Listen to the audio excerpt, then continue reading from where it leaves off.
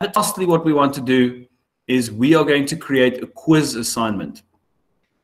Now, when you're creating a quiz assignment, there's a couple of key things you need to keep in mind here. We're not really going to use a rubric for this one because we're using a quiz. So the quiz automatically has its grades that are attached to it. So what we're going to do, you can either import a quiz that you already have, or it just creates a blank quiz for you that you can click on and start creating your quiz.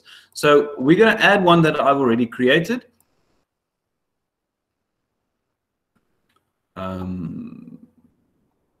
Right, so there's poetry test 1. The minute that I've got more than one item here, you'll see now suddenly grade importing has been switched off. Right?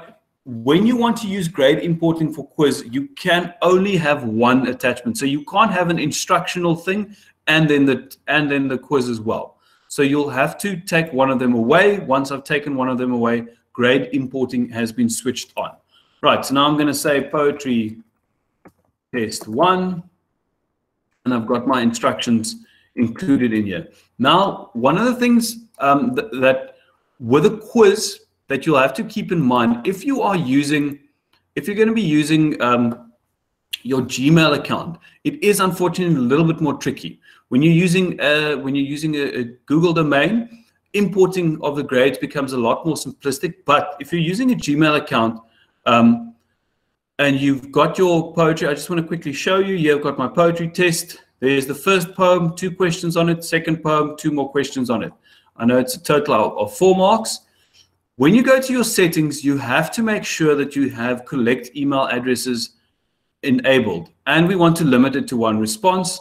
In this instance, I'm not going to restrict it to only the Western Cape Education Department. What happens when you assign the quiz? It is automatically linked to your domain. So in other words, it becomes a little bit tricky when I do it that way. What you'll see is once I've added this collect email addresses thing, and I'm not using only my domain, it adds a question where it says email address. Now, this question won't be there if you are only using this form within your own domain. So, for example, if you are a teacher at school A and all the learners have email accounts that are linked to school A, then this won't appear.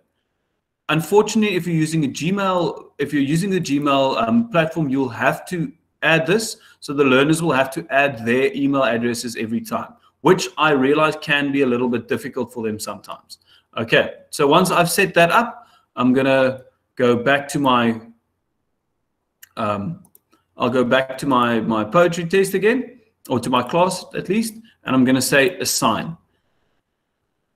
Right, now what I do suggest, okay, again, this poetry test, we didn't assign it to a topic, so we'll just go back, assign it to the poetry topic.